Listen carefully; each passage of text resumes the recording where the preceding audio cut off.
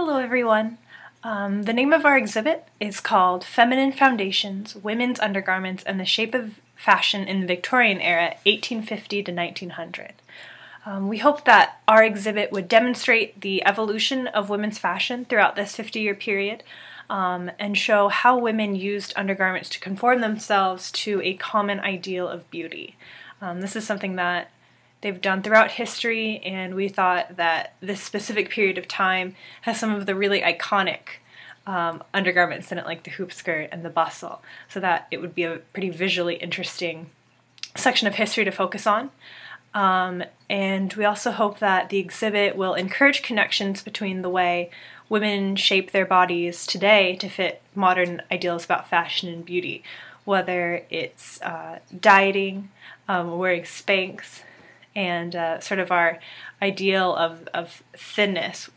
And we also hope that by making these connections between what women of the past did to conform to ideals of beauty and what women today do, that visitors will be able to see people of the past as fellow human beings who experience similar pressures and issues as we do today. And we're also showing the technology that's involved with the creation of the undergarments and clothing that are shown in the exhibit, specifically how the technology is keeping up with the changes in fashion, and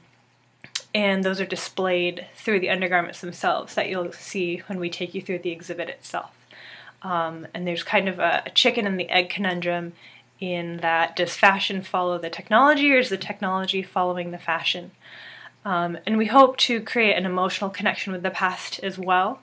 to impress them with the craftsmanship of beauty of the garments that we're displaying, and also to dispel myths and stereotypes about the modern feminist view of the oppressiveness of the corset and other undergarments that are being worn during this time period. And I think that the interactive area of our exhibit, which we'll talk about later, helps to discuss that aspect